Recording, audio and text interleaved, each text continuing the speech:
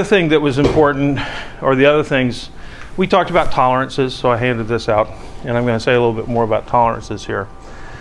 But the other things, I want you to know that Poisson's ratio is 0.5 and delta V is 0 as long as you have a solid material. If it's a porous material, delta V doesn't have to be 0 because you can forge out the pores.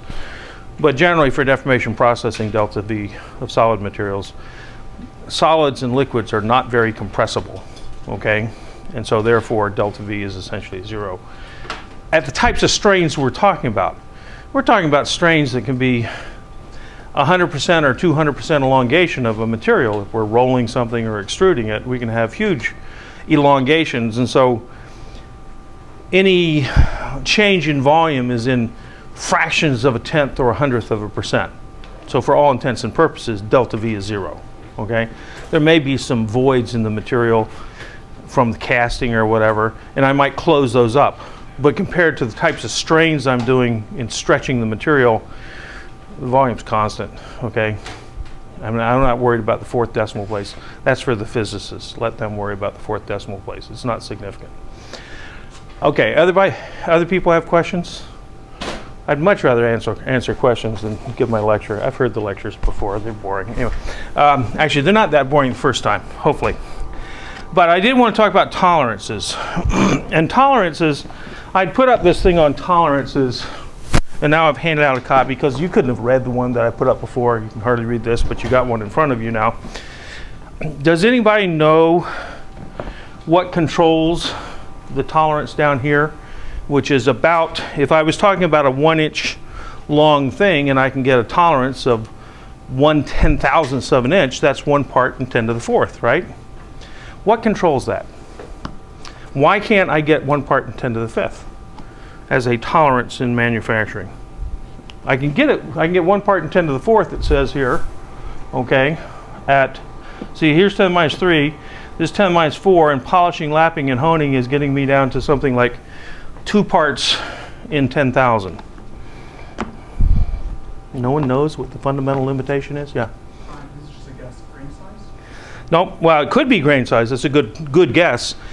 And later on, we'll talk about orange peel and how large grains don't deform uniformly at the surface, and you will get a surface roughness that can be a lot more than that. It's called orange peel because it has the texture of an orange, and it's actually about the same depth, okay? Very clever the way these people talk about these things. Anybody know what these are? If you took my welding class, I actually do a thing. These are Johansson blocks or Weber blocks. These are gauge blocks that a machinist uses, okay? And they use them because they're very precise in their dimensions. In fact, it comes with a certificate of standards. This is traceable to the National Bureau of Standards, and this one is 3 inches, made out of chromium carbide. You can buy them out of steel, hardened steel, but they tend to rust. And if they rust, they no longer have their precision. But typically, these are precise to about 50 millionths of an inch in dimension. And you actually, if you're a machinist, and you don't use a micrometer if you're trying to get down to 1/10 of a thousandth. You can get down to 1,000ths, or maybe a fraction, maybe a 1/2 a thousandths with micrometers. You know what micrometers are, right? I didn't bring some with me, but you actually ring these together. They have polished surfaces, and they actually, if you ring them together, this is the experiment for the adhesion class, but you can actually get them to support weight just by the little bit of oil in you actually shouldn't be your finger oil, but a little bit of oil on the surface, and the oil becomes an adhesive, and they will hold together. And if you take my welding course, you get to calculate the force, okay, of adhesion, depending on the thickness of that joint. But they come with a certificate that tells you that they're accurate to, some of them are accurate to plus the worst, A gauge, plus or minus 3 microns. What's 3 microns? 3 microns of human hair is 75 microns, so this is 1/25th of a human hair. That's the coarsest one. You can get them plus or minus 1 micron, plus or minus 0.8 microns. That's the laboratory master standard. But when you read it, it says 1.000 inch equals exactly 25.4 millimeters. That's actually a definition of how we define the inch based on the metric standard. Calibrated at 68 degrees Fahrenheit, 20 degrees centigrade, and 45% relative humidity. So what's important there? Temperature. It also tells me on the back side of this sheet the coefficient of thermal expansion for steel, actually for chromium carbide, is 4.7 microinches per inch per degree Fahrenheit. It's 8.5 microinches per inch per degree C. So for most of the materials, steel, stainless steel, tungsten carbide, chromium carbide, or zirconium oxide, that you might make gauge blocks out of, the coefficient of thermal expansion is about 10 to the minus 5 per degree C. In fact, steel is 10.3 times 10 to the minus 5, or 10 to the minus 6. So it's 1.03 times 10 to the minus 5 per degree C. So steel is about 10 to the minus 5. Well, 10 to the minus 5, if I had a 10-degree temperature change, it's no longer that size anymore, that precision. So temperature sort of limits you here. You have to start defining length in terms of at what temperature, right? And that's when we're getting down to making something precise. These gauge blocks were polished and lapped to be very flat and very smooth, even more so than you see in that graph. But to be down at 50 millionths of an inch, you actually have to start talking about temperature. And in fact, if you go in the ball bearing industry, they will actually measure the balls to 50 millionths of an inch. And you have to go into a room that's air conditioned, temperature and humidity controlled, and they have their micrometer. You've seen micrometers, little hand micrometers. The micrometers to measure the balls for very precision ball bearings are the size of a small lathe, okay? And they are in a room that is temperature controlled and humidity controlled, because a 2-degree Fahrenheit change in temperature will screw up your measurement. Okay, so when we talk about precision in these tolerances, it's when you get to these types of precision, you're getting down to where other things have an effect. Okay, and I've seen people make measurements, not very often, where they say, oh, well, we measure this, and they're getting all this precision in what they're doing. And I say, and at what temperature? And they say, what do you mean? Because unless they define the temperature of their measurement, when you get to some types of precision, some people claim. So there's a difference between precision and accuracy, but that's another lecture. Okay, I also mentioned beer cans and Coke cans, and I found this in some of my junk this morning. The aluminum can by Alcoa, so I'll pass this around. And inside here, I just happen to have, will PET do to aluminum cans what aluminum did to steel, presented by Feroz Katrak, Dr. Feroz Katrak. He doesn't put it on his card, but he is. He was Joel Clark's first doctoral student about 1976 or 77. And he works for Charles River Associates, an economics consulting firm, and he's the vice president over there. At least I think he still does. He might be retired now. Anyway, this is one of Backhofen's Coors cans it's actually fairly thick. It's kind of banged up over the years. Typical soda can or beer can, anybody know how thick the wall is? It's probably around 5/1000ths of an inch, about 1.5 human hairs. Okay, and they've been using supercomputers to design these because they have to hold a certain amount of pressure. Okay, and in fact, Coke cans are a little more tricky than beer cans because the pressure and the carbonation in a soda is higher than the carbonation in beer. Okay, so the pressure can be higher. Anyway, here's a little description of aluminum cans for the layperson. It actually points out there that in order to make the can, and we're going to talk about this later, today's a little bit of a descriptive lecture to just help you understand where we're going with some of these things. If I wanted to make something in the shape of a beer can, this happens to be copper, and these are Backhofens as well. I haven't polished them in the last 30 years. They're actually probably brass, they look like, rather than copper. You actually have to go through a series of steps because there's something called the limiting drawing ratio. You start out with a sheet and you punch out a cylinder, and then you draw the cylinder into a cup. It's called cupping. And then you redraw, second draw of that cup into this shape, and then you redraw again, and eventually with this they did 4 draws in order to get this. What would have happened if I took that great big sheet and tried to draw it in one draw to this? I would have just punched a hole in the bottom. I would have punched the bottom out. Because I have to deform all that surrounding material without having so much force on the end that I don't shear the end right off. And when we get to sheet metal forming, which is sort of the end of my lectures, we'll talk about that. But to cup, it says in that little Alcoa thing, when they're making the cans, it says for the body, they call it the body, okay, rather than the top. I think they call it the top. The top is very complex because it's got the pull tab and stuff. But the body's a little simpler. But the body, it says they're doing 200 strokes a minute. So that's a little more than 3 times a second. And the stroke is probably about 4 or 5 feet, just so you know. And you can now start calculating. This is probably, the tooling is probably going at 60 or 70 miles an hour here, okay, to go up and down. That it's punching this stuff. And they do 200 strokes a minute, that's 3 strokes a second, and 14 cups per stroke in this press, because they have a great big wide sheet of aluminum, and they're not just punching out 1 can at a time, they're punching out 14 cups at a time at 3 strokes a second. That's 42 in a 1 can line, that's 42 cans a second coming off there, which is almost 2 cases, right? 3.5 or 1 3/4 cases, or whatever. No, what is no? Cases, no. It's cases. It's 1 3/4. No, it's 1 3/4. 1 3/4 cases a second. And I think I mentioned to you beer can. My first big consulting job, anyway, was at a brewery in New York, and they were filling bottles and cans at 20 a second. Okay.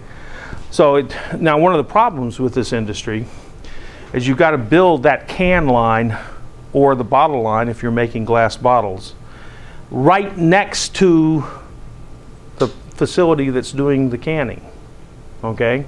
It's putting the beer in or the Coca-Cola in, because you can't transport all that air, okay, very far. Typically you can transport it about a couple 100 yards, okay? You can't afford to transport it much further than that. So typically, the can companies will build right next to the bottling companies, okay? Just for your information. And you know, you might spend $10 million on a can line presses and stuff for the tooling and everything. It's pretty impressive to see it. I saw a full-size can line, not in an operational can line, but as Alcan Research once, and they had a full-size thing, and it was kind of a 2-story high bay, about half the size of a football field, okay? That, now, not all of it, you probably could have fitted into 1/5 the size of a football field. They had other stuff around it, but it's a big piece of equipment, okay? And it's making things very fast. And another thing that's interesting is the paint line to put the label on. You have to also be painting these things at a couple of cases a second. And that's another trick, okay? But we won't get into that. Okay, so those are some of, that's more of a review than I should have done. But I prefer to tell stories than most of these other things. Let's, if nobody has any questions, oh, actually I can pass around, this is a little, I can pass that around. If you want, I'll pass this around. This is also one of Backhofen's things, and it's a whole series of cups. There's the original cup, and this is the final product before they trim the end. It's sort of a rectangular with big corners. I don't think any of you are old enough to know what this is. Maybe Carl, have you ever seen one of these? Did you ever look? Huh? It's like a case for a relay or something. It's actually a case for a tube in a tube TV. I mean the old, before we had lots of transistors, back when I was a child, okay? You look in the back of a TV and you had a bunch of little glowing vacuum tubes. From the days of vacuum tubes, you actually would put them in a little aluminum case. You'd surround them, protect them from breakage and stuff. And so here's a set of draws. They don't make this anymore, or actually they probably do, but it's not a big industry like it used to be. Kind of buggy whips. But nonetheless,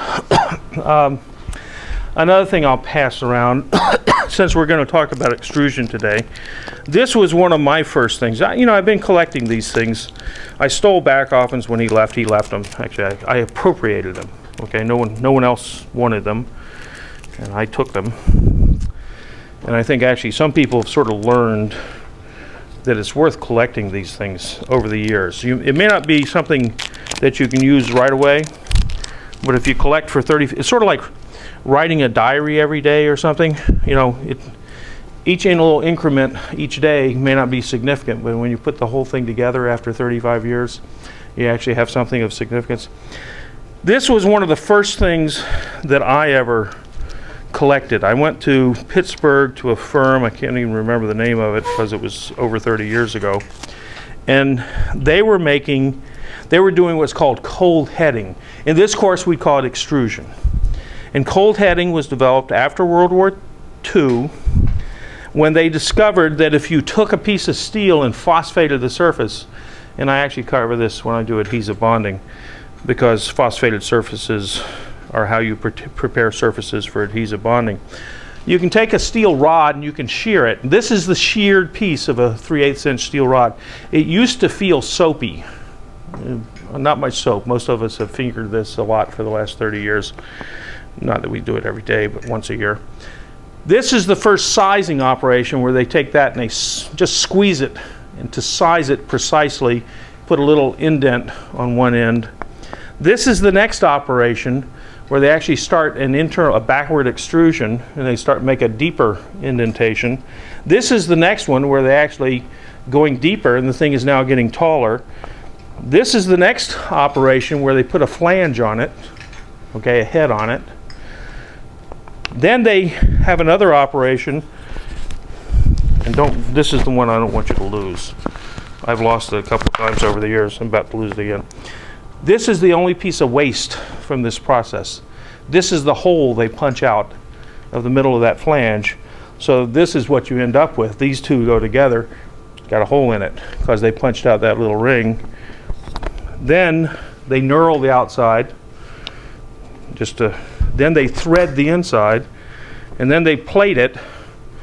And what is it? It's a machine screw with a knurl. And so if I'm a woodworker and I want to put my thing together with machine screws, I can use this insert and drill a hole in the wood, slam this in, the flange keeps it from pulling through, and now I put my machine screw and I can really have a good strong joint in a piece of wood furniture. Okay? But to make this simple little part, which you might buy for 20 cents at a hardware store, you have to go through quite a few forming operations. And before World War II, right after World War II, when they developed the phosphating technology to hold the stearate lubricant. Anybody know the other name for stearate? Soap. Okay? That's why it feels soapy. If I do a lecture here on lubrication, we'll go through that. But if you just try to do oil, all those extrusion operations, you have so much sliding against the workpiece, the oil would be gone. Okay? You have to have some peanut butter that has sticking power through long stretching of that. They're popping those things out at about 10 a second, maybe 20 a second. You walk through this plant with big ear. They don't give you ear plugs. They give you, the things that cover your ears, because the decibel level in that plant is probably above the threshold of pain level with the machinery pounding away at that speed and stuff. And they don't just make little parts like that.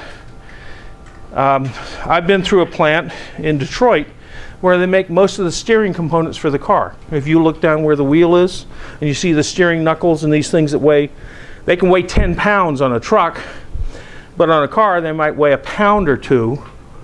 They're made by cold forming. The ones on a truck at 10 pounds might be done by warm forming, by all this deformation and forging at 500 or 600 degrees Fahrenheit, not 1,000 degrees usually. They can do it at 5,000 degrees, but it's called cold heading, okay? Because it's the same process that people used for centuries to put heads on nails, okay? But we can now make more complex things than heads on nails, okay? and we can make them very fast. But the tooling is kind of pricey and stuff. But it's very efficient, okay? And you can get very precise tolerances off something like that, okay? But you better know how to make your dies, okay? And you're going to use the steel initially in a soft condition. But by the time it's finished, it's gone way out on that stress strain curve. You might have annealed it so it's soft. By the time you finished, hopefully you haven't gone out here to get fracture, but you've done multiple operations to get more and more stretch. And one operation might bring you to here. The next operation, you're on a new stress strain curve that takes you out to here. The next one, you're on a new stress strain curve that takes you out to here. And you do this 5 or 6 times, and your total strain is a couple of 100% rather than the limitation of 30 or 40% that you have in a simple uniaxial test. Okay? So that's the principle of multiple forming operations. And it applies to sheet metal too. Unfortunately, these are getting a little rusty, but this is something else that I probably consulted on 25 years ago in Detroit. I think the guy was an MIT alum, but the parts they were making were radiators, okay? And in order to make the tubes, they made everything from sheet metal, and they would stamp out, and what we see here is a progressive die, okay? A piece of sheet that goes through a progressive die. Now, most of the stuff I've seen in progressive dies, if you go down here to Attleboro, where the jewelry capital of the world, I used to consult for a company that went through 7 tons of gold a year, okay? And they had continuous cast. They have 3 or 4 continuous casting machines for gold, and they make the gold sheet stock, which I think is 22 karat, that they sell to the. They make it. Actually, they don't sell it. They receive gold from the U.S. Mint. They don't own the gold. The U.S. Mint owns the gold. They receive it. They alloy it from 24 karat down to 22 karat. They roll it out into sheets and send it back to the mint, and the mint stamps it out into little circles and then coins it, and that's where you get these collectors. I don't even know, $20 gold pieces, which are actually about $800 worth of gold in them. They're 22 karat gold, but the mint is trying to make money. We can't have gold coinage anymore since what, 1933 or something. Anyway, something right after the Depression, we went off the gold standard. Ron Paul will tell you about that. Okay, and why we shouldn't have done that. I don't know what Ron thinks about the gold standard, but a lot of people with Ron's type of monetary policy, which by the way, I'm not knocking that policy. I think we overspend. Okay, I think it's going to come back to kill our grandchildren or maybe even us. But anyway, to make these, they would make big sheets. Actually, I have several of these. I can pass them around. But it's the same type of drawing operation as this. And you start out with sheet, and then you actually slit it. And you have to slit it because if you look carefully at these things, you're actually making a number of these that are later going to be maybe split into rows of 2 or 3 rather than even longer rows than these. And you'll see that when you start making these little domes, it sucks in. Okay, if you didn't do this, you would have fractured the material, and they have to first make a little dome, a deeper dome, and you can see eventually they punch out the hole, and then they stack the holes together. This one actually has turbulators in it, and they braze the whole thing and make very inexpensive heat exchangers. Okay, so out of carbon steel. So that's that. I think another thing that I said I was going to pass around for you, we talked about surface roughness. Here's a surface roughness gauge, so you can feel internal surface relative. This is actually what a machinist does. He goes and he kind of feels the piece he's turning on the lathe and the milling machine. He kind of compares it, looks at it. Okay. You can also do it a little more scientifically, but frankly, this is something he can carry in his back pocket. It doesn't cost $10,000. To make the measurement. They have lasers that will measure this too, but you don't add a $10,000 laser to every milling machine in the shop. So he can measure surface roughness that way. So those are some of the other little things I wanted to talk about. Today, so we talked about the general deformation zone geometry and the delta versus yield strength plot, and that's the most important plot in Backoffen. But the next chapter in Backoffen is about friction, okay? Because friction, I told you the last time, Monday, or today's Wednesday, yeah, Monday, that in a hardness test, you didn't have to worry about friction. But in fact, this plot that I just handed you, which is chapter 7 from Backoffen, friction dominates. This plot is for frictionless processing. We don't have frictionless processing. In fact, what would happen if I had a rolling mill with frictionless processing? The same thing as if you had frictionless shoes. Okay? You couldn't walk down the hall if you had frictionless shoes. You need friction, some friction. In order to roll, you have to have some friction to pull the material into the roll. Okay? If it's frictionless, those wheels will be spinning all day long and the sheet would go, or the plate would go nowhere, right? If it's frictionless. So you have to have some friction. And what we want to talk about, and it's a little bit descriptive today, is the effect of friction. Actually, I'll spend a little bit of time here. You can get into some of the science of this. This is figure 8.1 of Backoffen. And some of the science of this is I've got some compressive pressure, P, that might be the yield strength, the local yield strength. I have some contact area, K. And so from this, I might be able to estimate some deformation zone geometry. Frankly, the plastic deformation, this is a delta is equal to 10 type operation. Okay, this is high delta operation. This is like a hardness test. But you will have a lubricant film which might get pushed aside under these very high pressures. I'm talking about pressures that can be 3 times the yield strength of the material. So the lubricant films don't always stay in place. That's where they had to learn about phosphating of those, cold heading pieces. And so you got to start analyzing this. You may have a shear stress on this at the same time. It's causing sliding. It gets to be a little bit messy. For whatever reason, Hosford, I think this is out of Hosford. It's out of your textbook that I gave you, figure 6.1. And by the way, I'm not giving you reading assignments out of the textbook. I don't care if you read those things. I want you to kind of learn some of the principles, and then one night you can curl up with Hosford and you can flip through it in an hour and a half and you can say, oh yeah, that's what he talked about. And then someday when you need to know it, you can hire a consultant. Okay. So if I take an extrusion, and this could be, they've shown this as axisymmetric right here, but it could be, Backoffen often likes to talk about plane strain, strip, where you don't have any strain in the deep dimension going into the board. But this one, he's drawn it with this little thing, so we're trying to extrude a rod. And initially, I've got some little volume element of the rod that's going to be extruded, so it's just like a toothpaste tube. And I'm going to change it from this width and height, or this delta L initial, to a delta L1, which is the final. And as I've done this, okay, everything stays nice and rectangular, because this assumes a frictionless extrusion.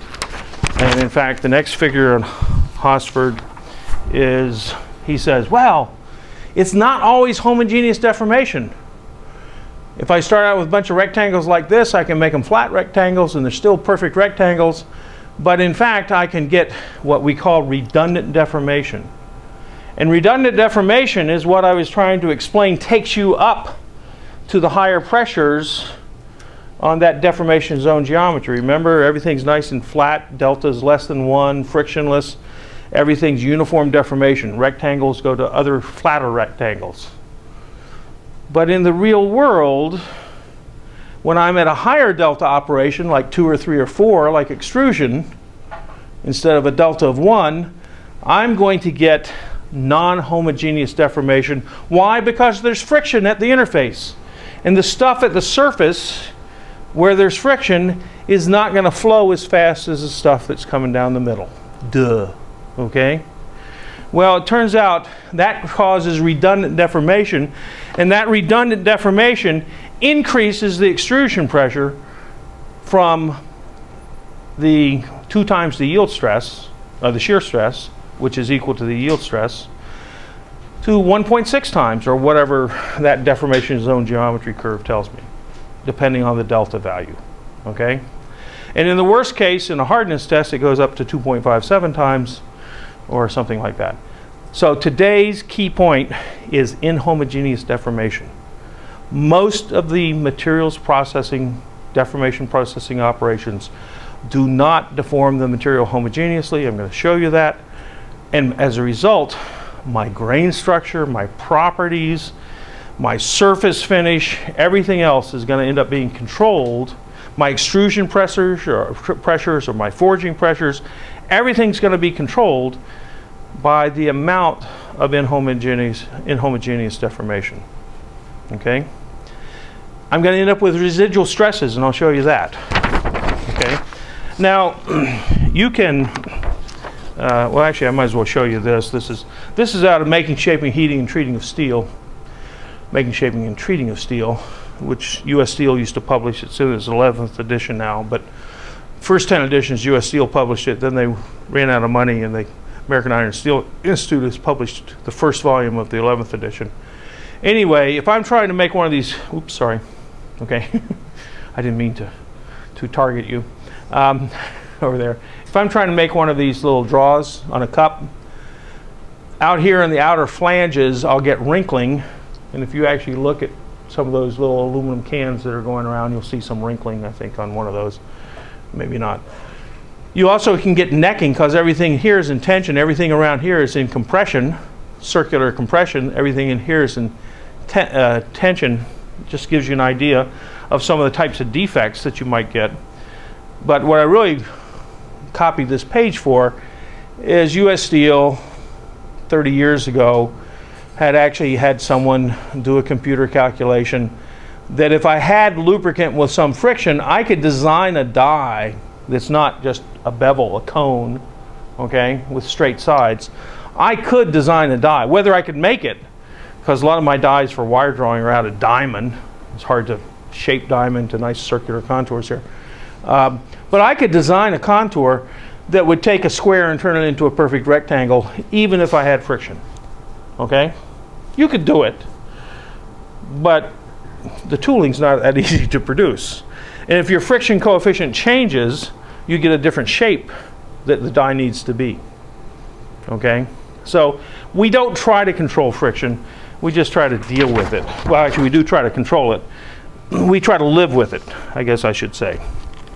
Now this comes out of Backhoffen, and this is his attempt to illustrate the differences in inhomogeneity, and IF is the inhomogeneity factor, okay, which he's got defined by an equation in his book.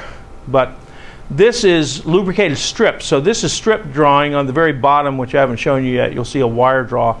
But they basically, I don't know if they took copper strip or brass strip or steel, he doesn't tell me, but it was probably, I don't even know, it was one of his students, but anyway, he doesn't reference it. They take something and they draw it part way through. They don't draw the whole thing, but they stop part way through. The thing started out annealed and it had a new hardness of 85. And of course you got work hardening in your stress strain curve, so as you deform it some and get some permanent plastic strain, the hardness increases. And so some poor graduate student sat there on the micro hardness tester for days, mapping the entire plot of the ISO hardness lines. And here they are for that type of very shallow angle. It's a 16% reduction. So this height should be 84% of this height. And if you look across here, very uniform hardness across there. A square over here becomes a nice square cornered rectangle over here. No inhomogeneous deformation. Inhomogeneity factor is 0, okay?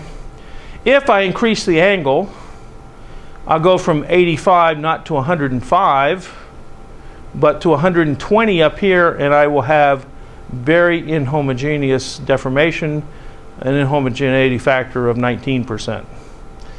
If I do it, that was lubricated, everything else being the same, but now not lubricated, I will have a bigger, even bigger, but only about a 10% or 10 or 15% increase in inhomogeneity with no lubrication versus some lubrication.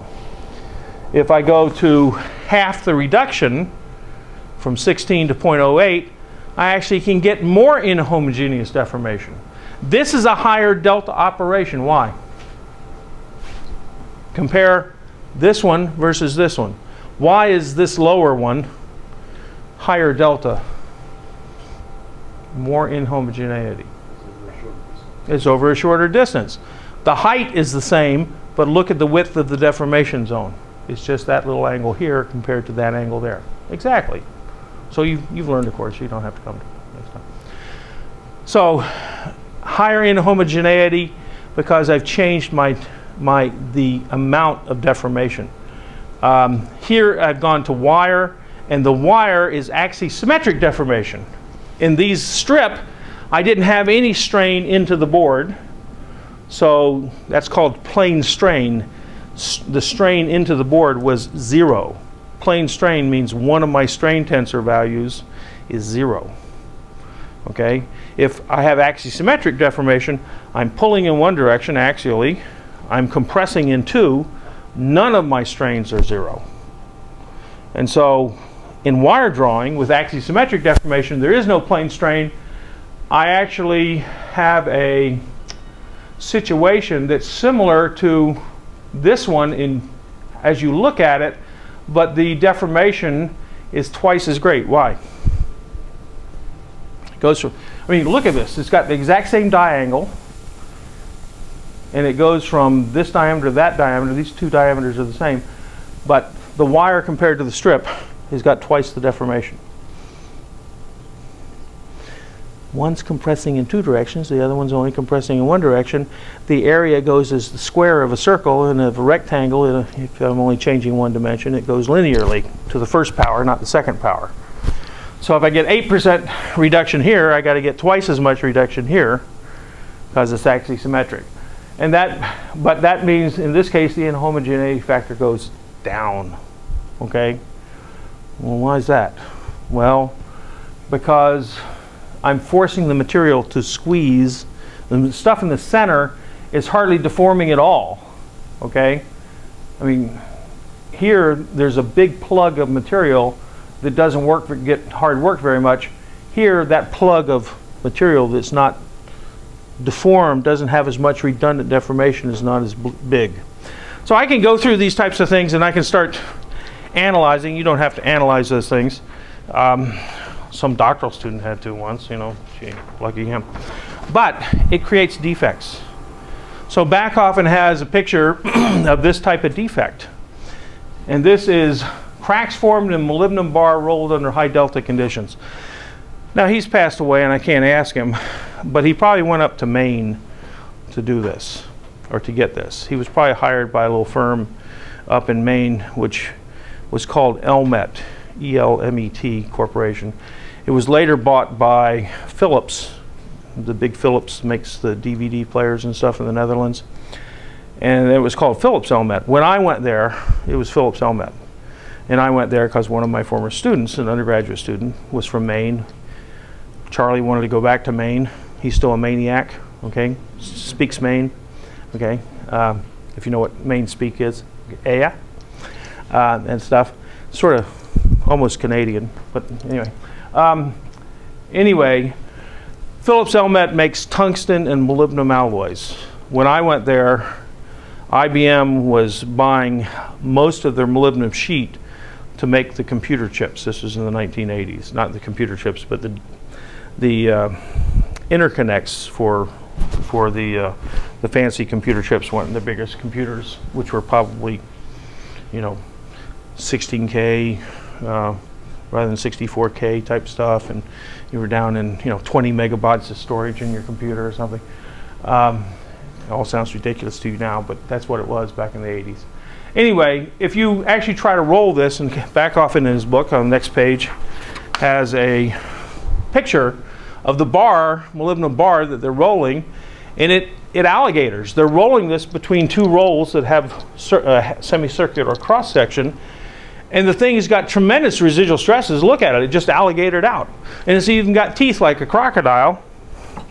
This is one of back office samples that until about a year ago was in one piece. This he got a piece of aluminum from some rolling mill. I now have to hold it together with a thesis binder clip. But so they were rolling this thing, and it just split right down the middle. Okay, so okay, thanks. But it's the same type of alligatoring. There are residual stresses in this material, otherwise it wouldn't split in two directions. That's a result of inhomogeneous deformation. That's a result of the wrong delta for the forming operation. In addition, anybody, in some of these cracks you have this white stuff. Anybody know what that white stuff is? Anybody have an idea? Anybody know what the melting temperature of molybdenum is? It's about 2,500 degrees centigrade. I can look it up, but you can look it up too. So if you're, and I probably have something later in my notes that would tell you what the forging temperature of something like molybdenum is, but it typically is going to be like 1,800 degrees centigrade, over 3,000 degrees Fahrenheit, above the melting temperature of steel to form molybdenum. The interesting thing is that's 1,800 degrees centigrade. At about 1,000 degrees centigrade, the oxygen in the air will react with the molybdenum to form molybdenum trioxide. Okay? So when Charlie takes me into the rolling mill for the to watch them roll the big molybdenum plates or ingots or whatever that were probably 4 or 5 inches thick, and they're going to roll it into sheet that's like 1/16 of an inch thick. Not in all in this one hot mill, but we go up in this pulpit, and the pulpit, big glass windows, kind of like, you know, at an angle looking out like a control tower at an airport, and you see the door open to the furnace to this room, and you see this white hot, almost 2,000 degrees centigrade chunk of molybdenum slab come pushed out. And as it gets pushed out into the air, you start seeing white smoke come off. It's molybdenum trioxide. Molybdenum trioxide is volatile. They're rolling this in the air.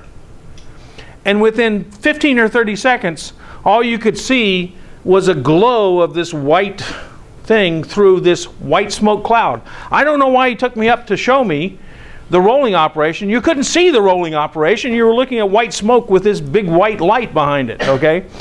Actually, that's probably why he went to show me. It was really impressive, let me tell you, okay? I wish I had a video I could show you or take you up to Maine to see this.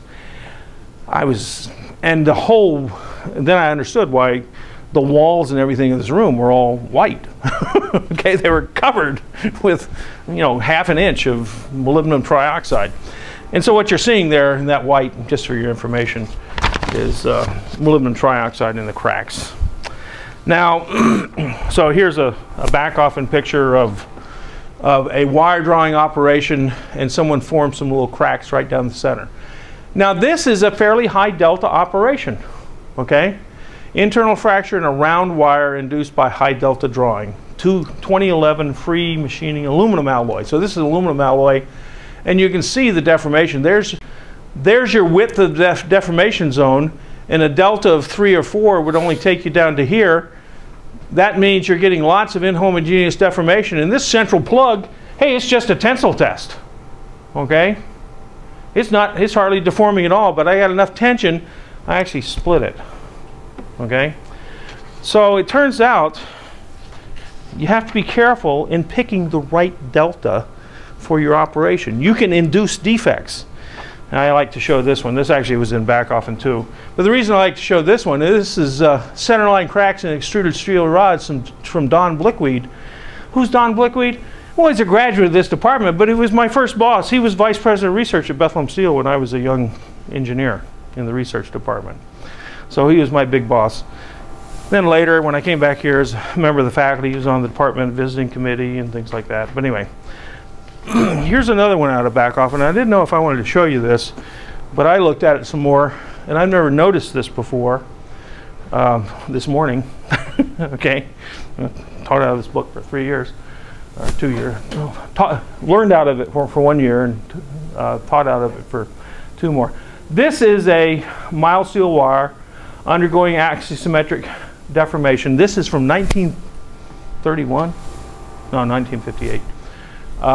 One of those other defects was from 1931.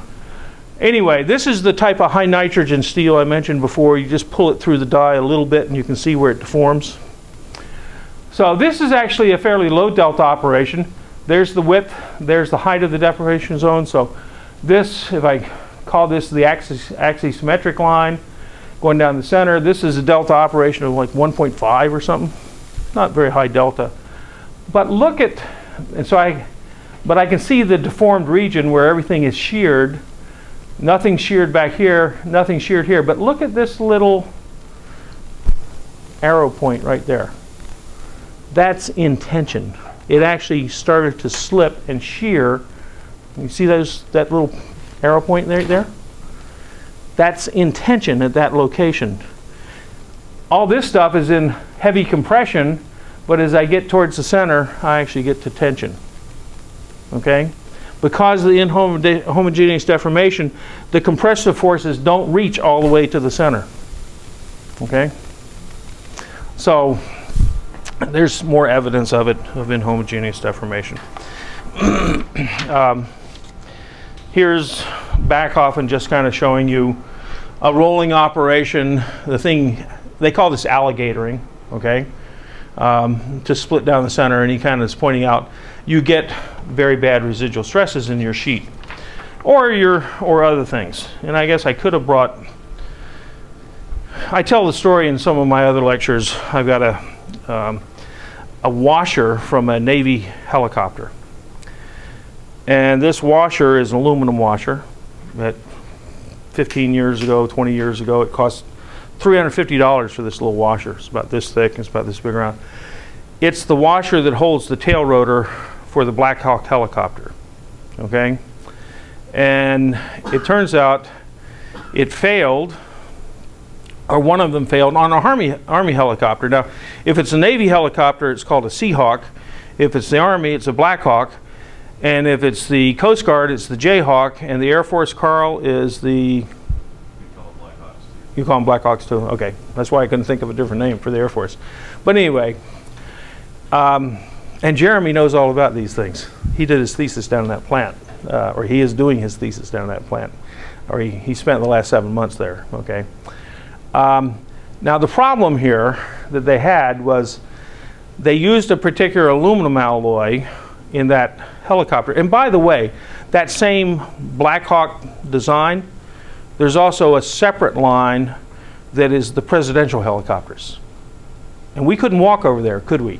I couldn't, okay?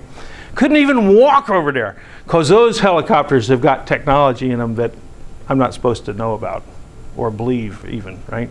Anyway, so, but an Army helicopter in Arkansas was doing a night vision goggles training exercise, and it crashed and killed six Army soldiers and 2 pilots. And anyway, it was because this aluminum washer was supposed to have been stress relieved and was not.